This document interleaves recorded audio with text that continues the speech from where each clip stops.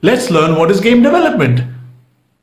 In this video, we're going to talk about mouse gestures in Unity Editor. Make sure you have a mouse with two buttons in the scroller. First of all, scroll wheel will work as a zoom in and zoom out when you rotate the wheel. The wheel click will make your cursor as a hand and it will move the whole world around. Right click will be a look tool, as if you're moving your neck here and there. Left mouse click will work as a range. Alt plus left click is an alternate look around tool. But right click look is actually as if you're moving your neck. But alt plus left click is as if you're rotating around a central object.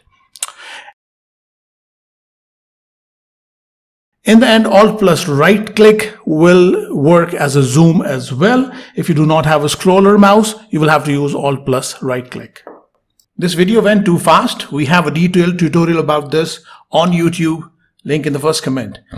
And we have a whole course on game development on YouTube, link in the second comment. Go check it out.